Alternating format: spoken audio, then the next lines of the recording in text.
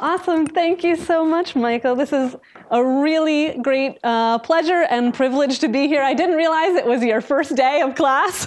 This is really exciting to get to be the first one to chat with you all. So what I'll be talking about today is the work I'm doing in the HCI Institute at Carnegie Mellon on designing culturally relevant educational technology at a global scale.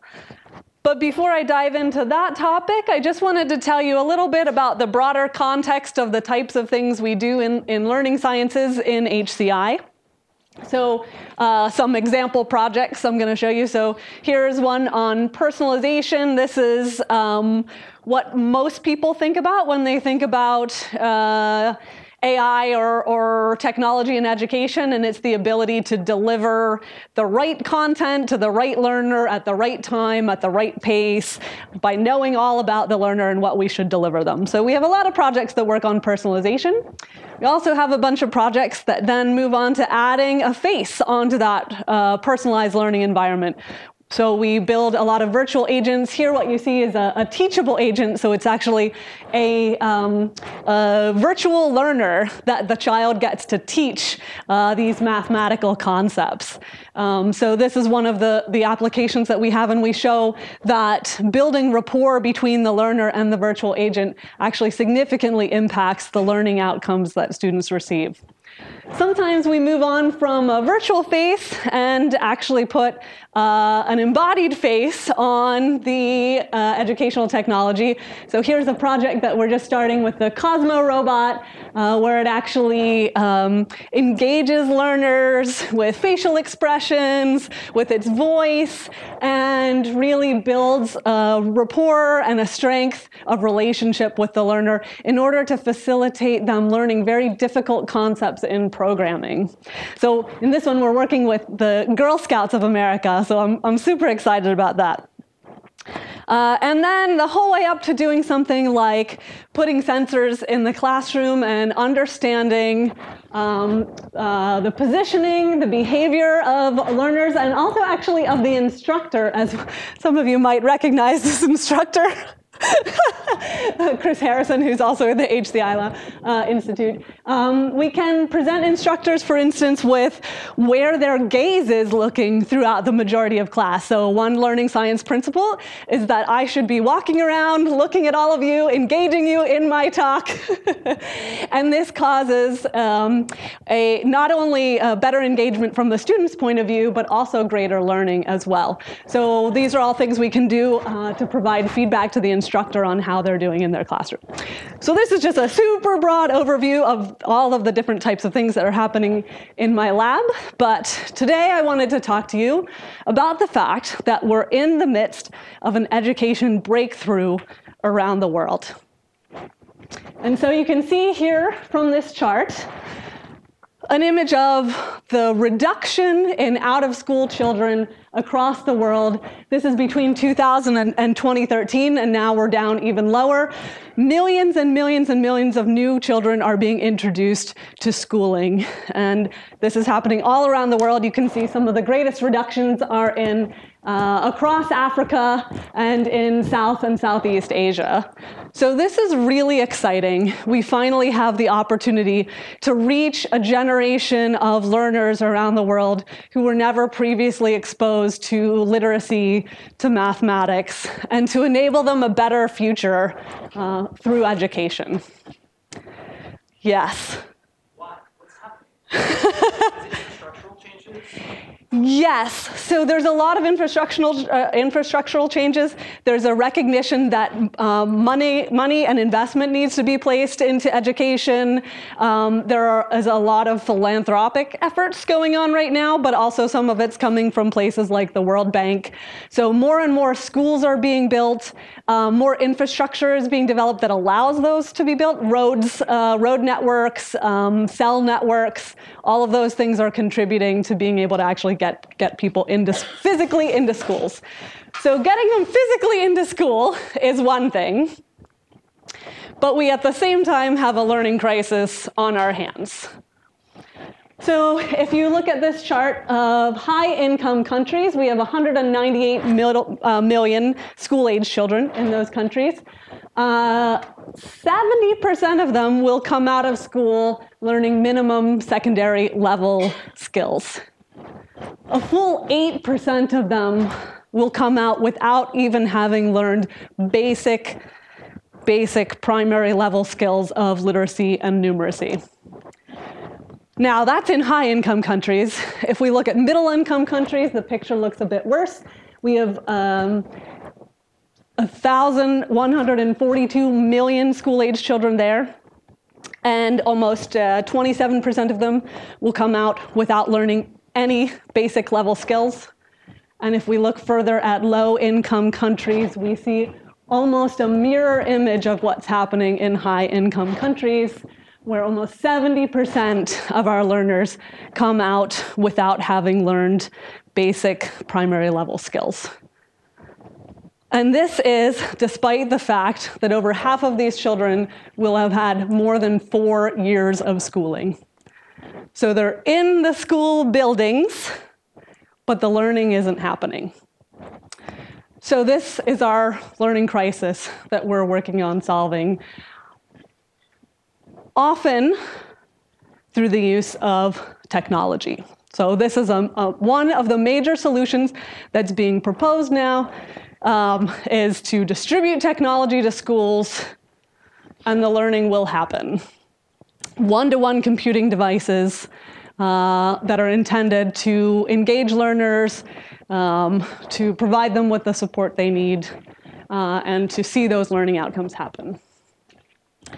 Now, of course, we've had these solutions in mind. It's been almost 15 years now since some of the earliest projects started distributing laptops in schools with the hope of changing learners' abilities. We've spent almost $1 billion of low-income countries' money in order to make this happen. And there's been almost no result on learning gains from these technologies. And yet, why am I doing this? We know that there are really positive outcomes from the use of technologies. So here are just some, a set from Carnegie Mellon. Students in 2nd through 4th grade gain 3 times as much in reading fluency when they use an adaptive system called Project Listen compared to typical reading practice. Our socially adaptive robots produce 30% more math learning for middle school students than non-adaptive robots. Peer tutors give significantly better help when they are supported by artificial intelligence, and on and on and on. So we know that there are positive impacts from technology, and this is even happening in Africa as well. So there's a great meta-analysis called Identifying Effective Education Interventions in Sub-Saharan Africa, and it found that of all of the types of interventions that have been rigorously evaluated in Sub-Saharan Africa, including providing kids with school fees, reducing the class size, giving them school supplies like paper and pencil, the ones that have shown the most impact are the distribution of adaptive technology-assisted learning and pedagogical changes. Okay, so now we know that adaptive systems, right, ones that actually provide the right support to the learner, those are the solutions that we can count on for Africa. So we're done. All right, yay! Well, yeah, all right, not quite. Unfortunately, there's also a major imbalance in the distribution of education research and ed tech research around the world. So we looked at meta-analyses across a number of journals and conferences that are related to education or ed tech: Journal of Educational Psychology, Learning Sciences, Artificial Intelligence in Education, Learning at Scale.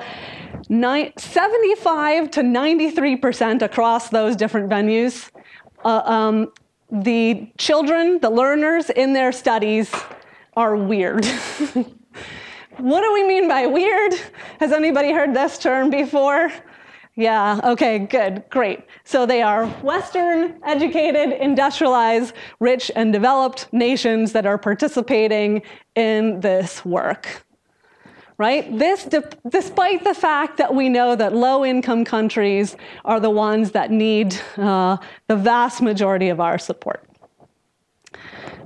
We also know, so this term comes from Henrik et al. Looking at psychology results across a wide number of psychology topics.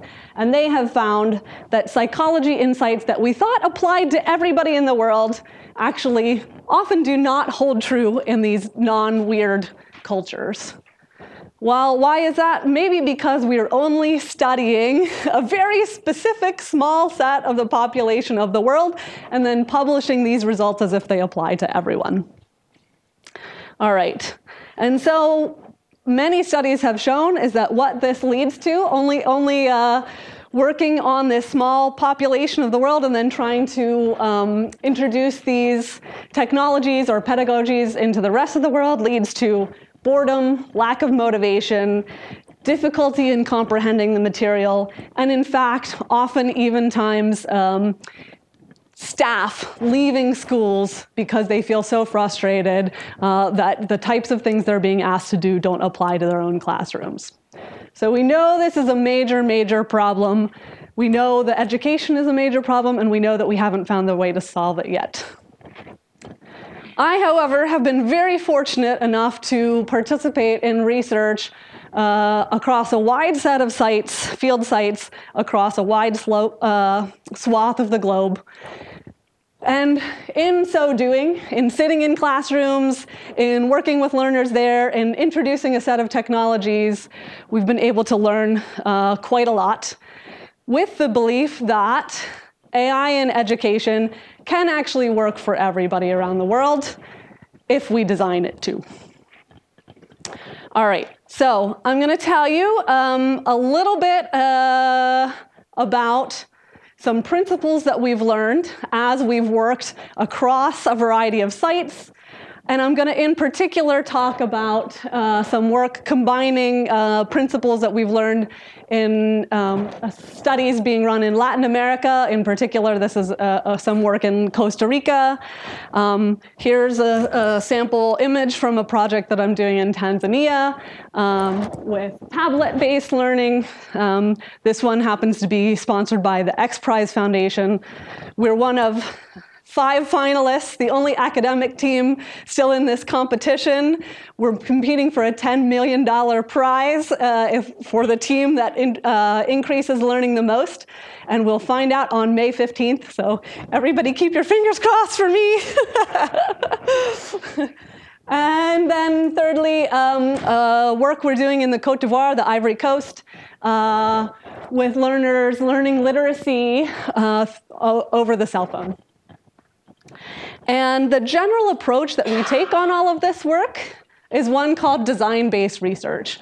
This comes out of the learning sciences literature, but it highly applies to HCI in general. So in this approach, we focus our problem set. We work on understanding the context and the domain. We define the types of things we're doing based on that understanding. We're designing and developing new solutions and building them, and then we go out and test them. And that all looks on the surface like a linear process, but actually involves a whole lot of looping back and forth and multiple iterations of defining, conceiving, building, and testing things, and maybe even going back to re-understand the situation in the field. So that's the general process we've taken for all of this. And here is what we've learned from doing that. Principle number 1 is the importance of context-sensitive design. So the first thing you might think about when you think about putting a technology in a new place is the need for translation. So obviously, if your learners speak Spanish, you can't present them with an interface in English. It's like basic 101. We need to get it in the right language. One of the interesting things that happens, though, is it turns out it's not just language. We worked with folks who thought that mathematics, for instance, is a universal language. Everybody understands math. Math works the same in every place. And actually, it turns out that it almost does, but not quite. So for instance, here's an example of how long division is often done in America. This was described by a Norwegian student living in America as something strange to her. It says, no one is using this algorithm in Norway anymore. So you can see the 8's on the left, and then you have this little house sort of thing. In Spain, the same mathematics problem is done in reverse, right? The 8 is now on the right-hand side, and you have the little division symbol in between them. So a very different approach to this. And then even within a country, so we looked at Spain, and then in Catalonia, right? Completely different from everything else. Now we turn our house upside down and put the 8 inside of it. I've seen examples of 4 different than this ways of doing long division in Latin America, in countries that border one another, and none of those countries knew that the other country did it differently. This causes enormous confusion, as you might imagine, for students when they're asked to do it in a different format than their teacher knows or that anybody else knows around them. Okay, so that's just the basics of making sure that your interface presents the right stuff. Going beyond that, thinking about learner autonomy and motivation, some of the key principles for making sure that our learning technologies work. Here's an example of a study that looked at the impact of choice on students' performance and engagement. And the vast majority of the learning sciences literature would tell you that kids being able to choose what they work on is the best thing for them, right? So you get to pick which of these 3 problems you work on, whatever one you want, and when you choose your problem, you work harder, you work longer, and you end up solving those problems faster and more accurately. An alternative to that approach is one that asks your family to choose for you. That seems maybe a little strange to me personally. I wouldn't want my parents picking what problems I have to work on. I'd rebel. However, it turns out that in Confucian heritage cultures, this can often be a stronger motivator to do work, and to do work more persistently, and to do work more accurately than allowing students to have their own personal choice. So something we might have assumed was true for everybody does not necessarily hold for all. And this is something that's really important to understand as we're figuring out how to get kids to actually work on hard math problems, right? And then to go even one level beyond that, I'll show you some software that we were using in our studies in Latin America, in Costa Rica specifically, where now a lot of the behaviors are being driven by underlying algorithms and models. Things like when and where and how to give feedback. Up there on the top, when and where and how to give help from the system. So there's a lot of technology going on behind the scenes here. We were working here in Costa Rica on systems that had been donated by a corporation, and so the schools all have computer labs. Plenty of technology in this context, as you can see. Had trouble getting the kids to give up their cell phones. And so we do a lot of work to prepare for these studies, right? We have teacher meetings, we do pilot testing, we work on transitioning American versions to local versions, doing all of that hard work. And then when we're actually there, we do our evaluation by giving children a pretest and a set of surveys.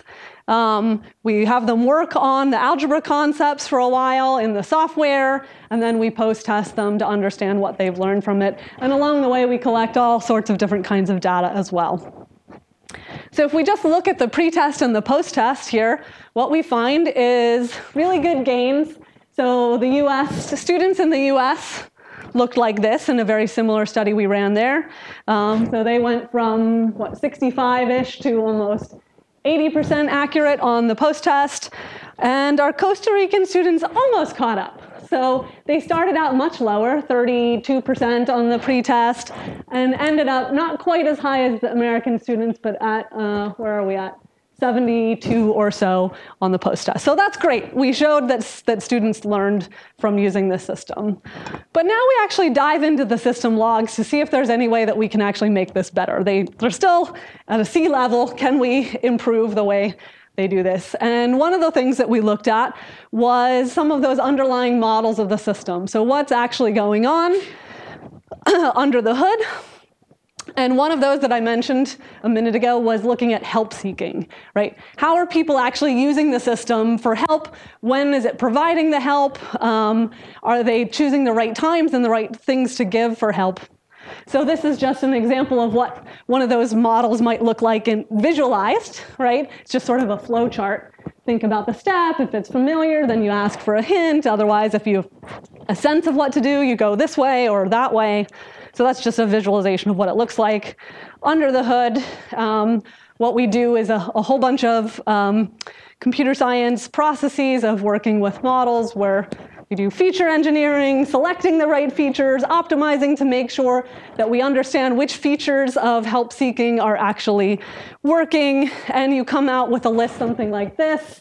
It's kind of indecipherable, but things like whether students are avoiding help, whether they're selecting help when it's unneeded, et cetera, et cetera. We have a bunch of definitions for all of these features of the learning. So not important to actually understand the details of this right now, but what we do is evaluate whether these models are actually working for these learners. So what we did was to look at the data from the Costa Rican students and run it on the model, which had been built in the United States. Right? So can we actually predict Costa Rican students learning from this model that we built in the US? Turns out that you cannot.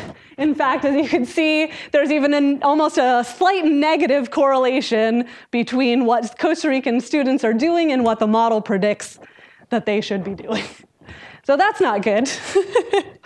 What happens if instead we rerun the model and we combine all of this data? We put the Costa Rican students' data in the model too, so now we have a much bigger model, should be more accurate, and we look at whether now this can actually predict whether Costa Rican students learn or not. We cannot. We got it slightly better, but we're still negative. So what is happening here? What could be going on in the classroom that explains these differences? In fact, what we see is that help-seeking behaviors differ in their log data so far that no help-seeking features from the Costa Rican students actually even appeared in the US model. So the models look completely different from one another from the AI point of view. And in fact, many of the features in the Costa Rican model went in the opposite direction of what we would have predicted they should be from theory. Why is that? And what can we do to design appropriate solutions are our next questions. So in order to understand this, fortunately, we still had a ton more data that we could look at, right? So we did a lot of investigation in the mathematics classroom before we even went into the lab. We also did lots of field observations while students were actually using the system. And so we could use that data maybe to explain this. So here what you see is an image of our American students using this system. They're all very diligent, sitting at their computer, working hard. Here are our Costa Rican students. They're all still working hard. They're all still diligent. But they're working in a group of 6, right? So we actually took a look and quantified what's happening in this classroom.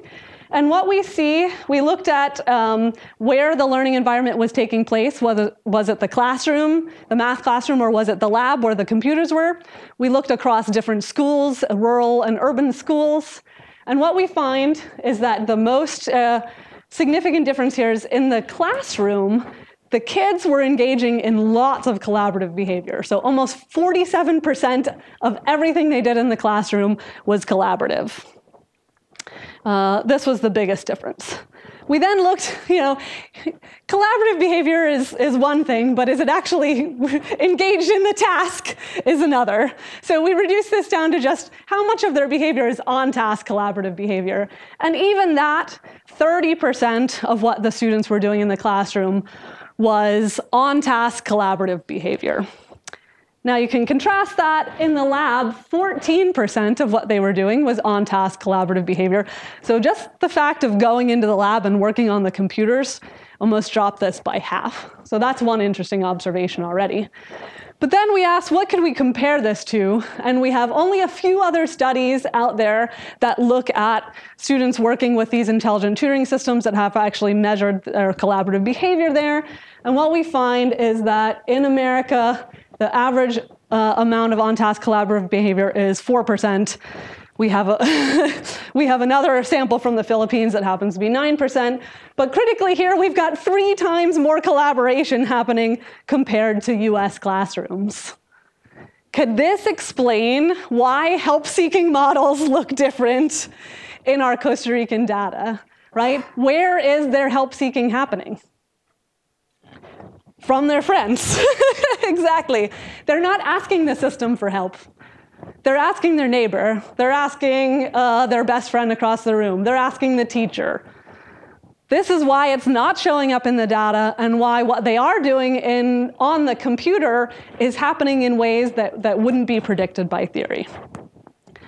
Now, this is great. We've got students who learned almost as much, but not quite, while engaging in these behaviors that weren't modeled by our system. But what does that actually look like in practice? Here is an example exchange. You can read that. The first girl says, it's 3/6. That's wrong. Girl 2 says 3/4. Girl 3 says, no, 3/5. Girl 2 says, no, it's 3/4. I don't think so, says girl 1. She types in 3/4. That's right. And the third girl says, ha! And that's the end of it, and they move on. All right, so it is collaborative. They're all adding ideas into this conversation. They're not doing this alone. The girl who's typing is taking suggestions from everybody else. But what we see is that it's not transactive. So this is a key term from the collaboration literature that says people are actually building on each other's ideas. They're taking what was said and they're working on it and they're coming up with a better solution together, or even explaining what they're doing and why so that the other participants understand. So again, it's great that students are able to achieve such gains with software that doesn't work for them. However, could you imagine if we build something that actually has system-supported help to work on getting kids to explain their answers to one another, to push each other harder? Are they just going to maybe try random answers until they get one that's right? Or can we actually get them to work together and solve these problems in a transactive way? So that's what we're working on in building new models, along with a better system design that actually supports these learners where they're at and takes advantage of that collaborative power in order to support them better. So generally, what's the outcome here for our systems as a whole? What's the principle? This is to do context-sensitive design, where you actually deeply know your context. You're there, you observe it, you understand what's happening, using learning sciences principles that are actually built on students in your context, and going so far as to build our AI models actually with learners in the context that you need. So we're going to add in language and context into each of these parts of our system diagram. So my suggestion is that we actually consider this from the very beginning as we're planning out our system architectures. Okay, point number 2, physical infrastructure. So this is something that I think can be a little rarer to think about as we're building computer-based systems, especially if you're thinking about building it for a screen. But I'm going to tell you about some work happening in the east coast of Africa, in Tanzania. where the major occupations for students in the region were goat and cattle farming, and where they had limited water and electricity. So you can see, here's a picture. There is electricity, but it's often concentrated in one place or happens irregularly. So for instance, people bring their phones to the town center and plug them in for a couple of hours before they head back home, because this particular place has more consistent access to electricity. So here we've conducted 3 studies in which, again, we do observations, we conduct interviews and test prototypes, we work out our design guidelines, we build a system, we've had a year-long deployment there, we do observations over certain weeks of it, and then we do redesigns and observe again what's happening. Sorry, this is work done by my student Judith Uchiduno.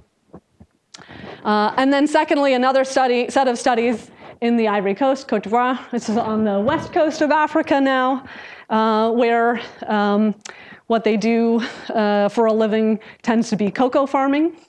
So these are rural cocoa communities that we're working in. And there are some major issues with literacy here, so we're working on literacy applications. Many students in both of our regions where we were working were not able to read a single age-appropriate word. So some real severe impacts of issues like child labor and lack of teacher professional development on what's happening in these classrooms. And again, here we have 3 studies with a similar approach here. Our system's called Allo Alphabet. And we've got 6-week deployments, and we're actually right in the middle of study 3 right now, where we've redesigned our system. We've got a 4-month randomized controlled trial going on, and we'll hopefully see some good results from that. This is from my students Michael Medeo and Vikram Kamath. So physical infrastructure is what we're talking about here. One of the first things that people do often think about when they think about physical infrastructure, particularly in Southeast Asia or in Africa, is electricity. And this is a critical thing, something that should be absolutely considered. So even in our villages where they had electricity, we, as you can see, brought along our own solar panels because you may have times where the electricity goes out for 3 or 4 days in a row, and you need to make sure that you're prepared. Whether to support learners with the device that you're giving them, or just to help the families out, like here's access to electricity that gives you something that you might need. So that's number 1. We bring our power options with us. And then the second thing that we think about quite a lot is our choice of platform or device. So in the Ivory Coast, mobile adoption is at 130%. What does that mean? There's more than 1 phone per person in the country. So there are lots of people who own multiple phones. However, it turns out that the majority of these are low-cost feature phones, not smartphones or tablets. And so there's a lot of design and deployment going on right now with smartphones because they offer so many more features, obviously, than our basic phones. They have a big screen. They have the ability to show pictures and images and movies, which is great, except for despite widespread reports that smartphones are sweeping the continent, the vast majority of people still only own feature phones, unless you only want to reach folks in the urban city centers. So in this case, in Ivory Coast, we chose to deploy on the phones that the parents already owned. So feature phones where they've got a small screen and physical number keypad. So immediately that meant that we are constrained in terms of the interactions that people could use on this phone. And we also recognized the severe lack of literacy in these environments. So the approach we chose to take was to use almost exclusively a voice interface. So students are calling in on what's called an interactive voice response system, where they can talk into the phone, they can get responses back, and the phone can recognize and adapt to their answers.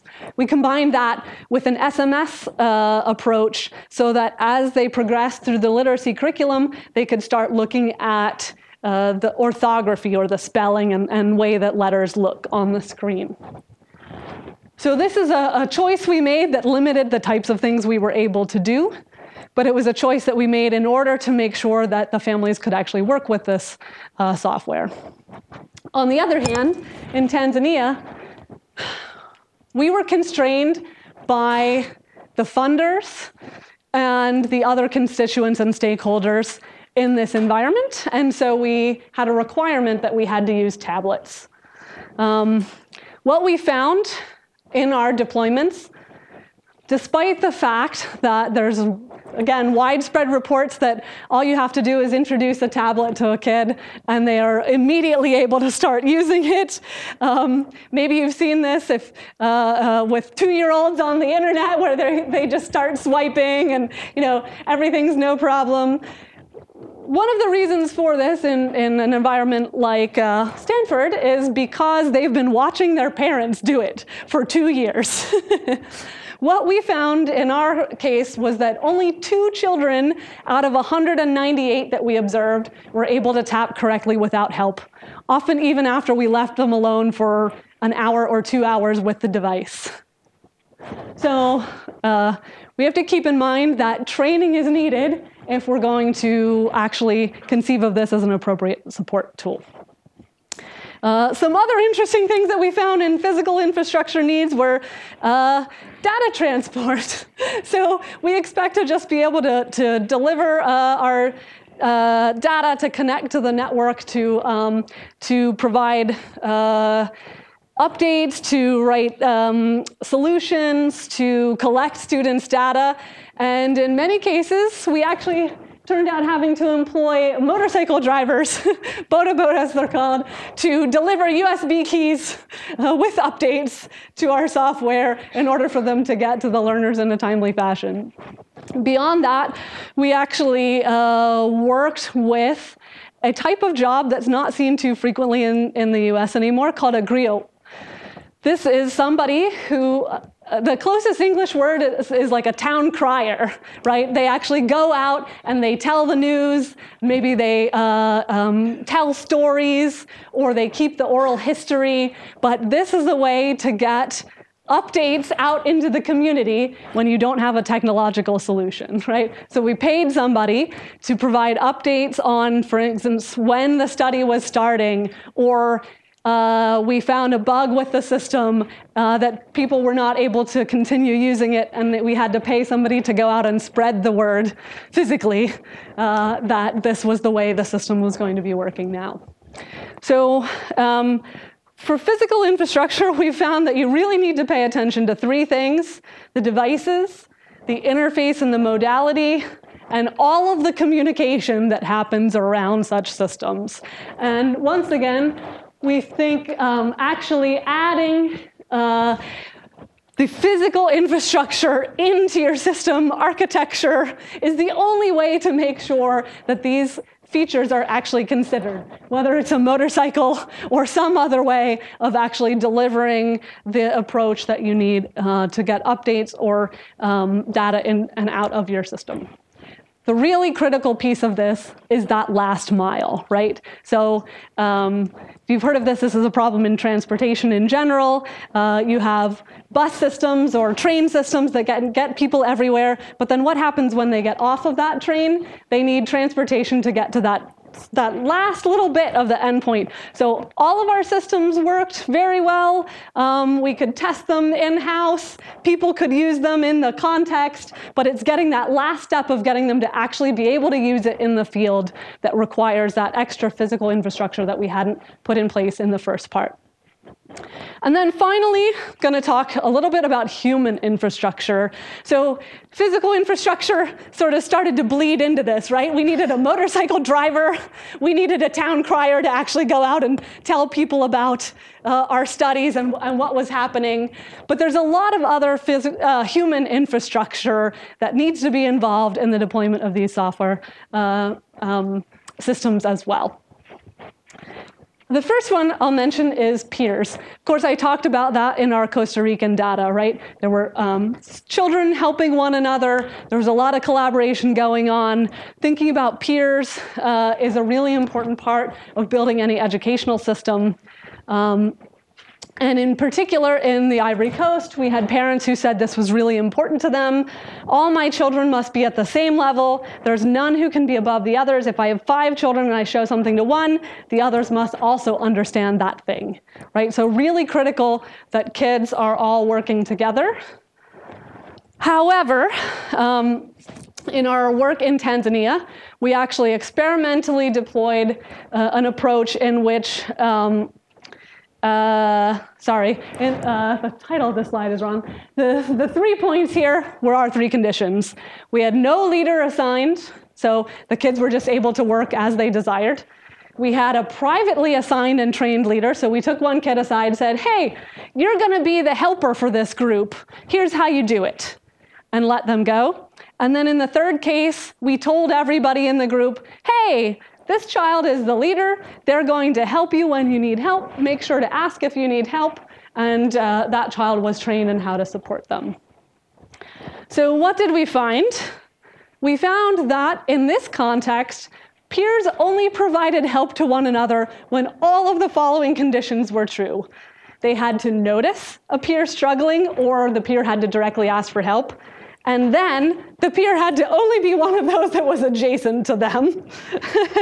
They were also required to not be so in-depth in their own enjoyment of the game that they were playing that they wanted to take a step back and help their other peer. And then it only happened in cases where they already knew what the answer was. So I've seen that problem before. I'll help you click here. If they had to stop and consider how to support them with a new solution, that help didn't happen. A lot of the work that happens in these contexts assumes that peer leaders will naturally emerge. So, we'd give a bunch of tablets to a bunch of students. One of them's going to figure it out, and they're going to tell all of the others. So we don't have to worry about actually building this support into the system.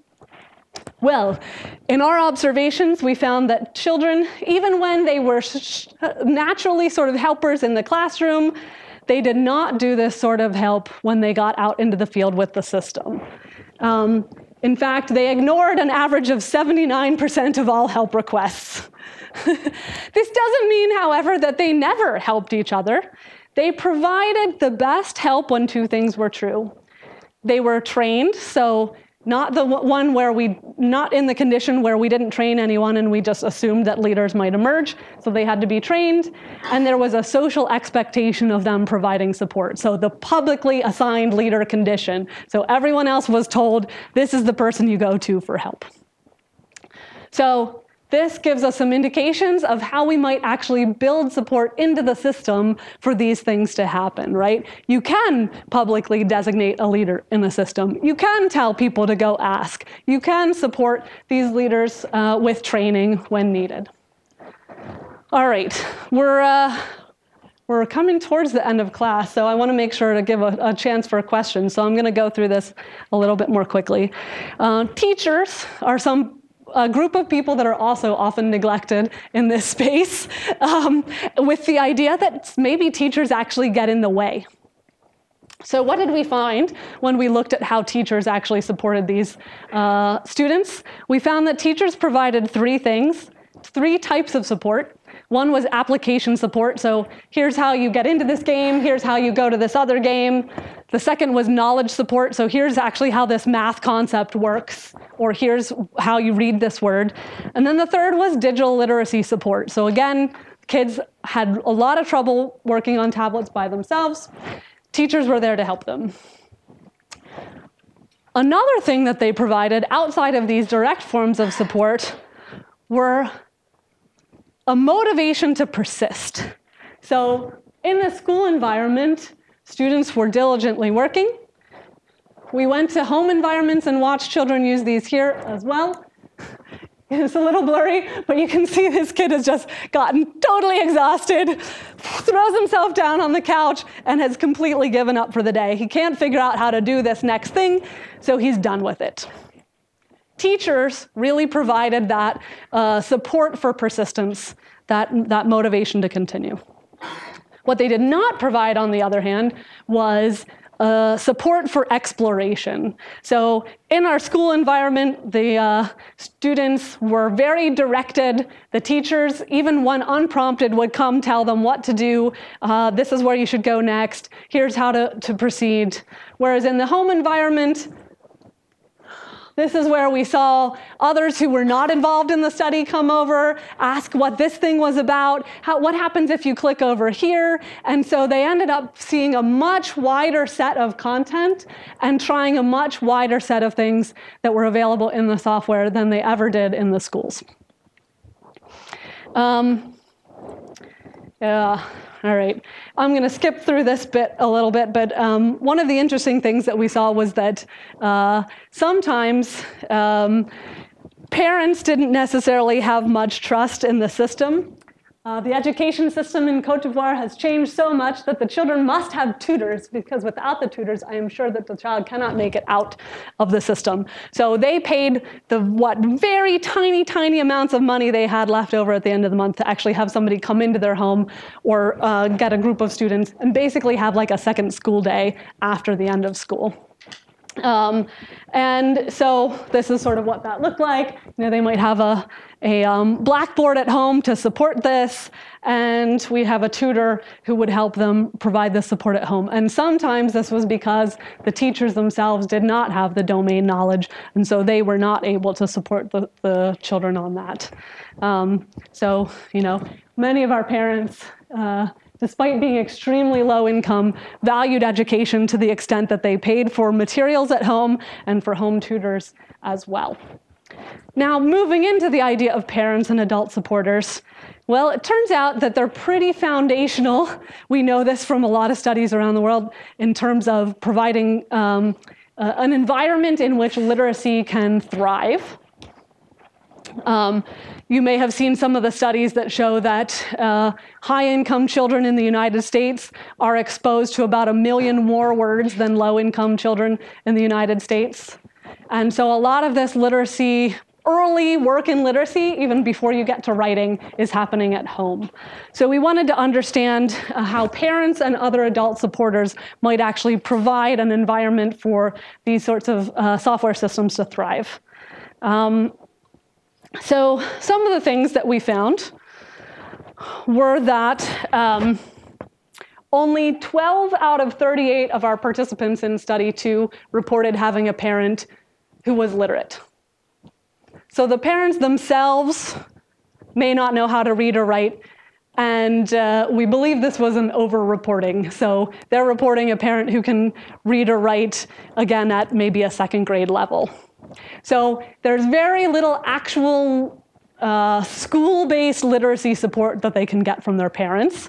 However, the things that parents were able to provide were, again, digital literacy. So they are actually able to make a phone call for the kids and get them onto it. They're able to find the right number in the contact list. They're able to interpret between what's happening on the phone and what the kids actually need to do.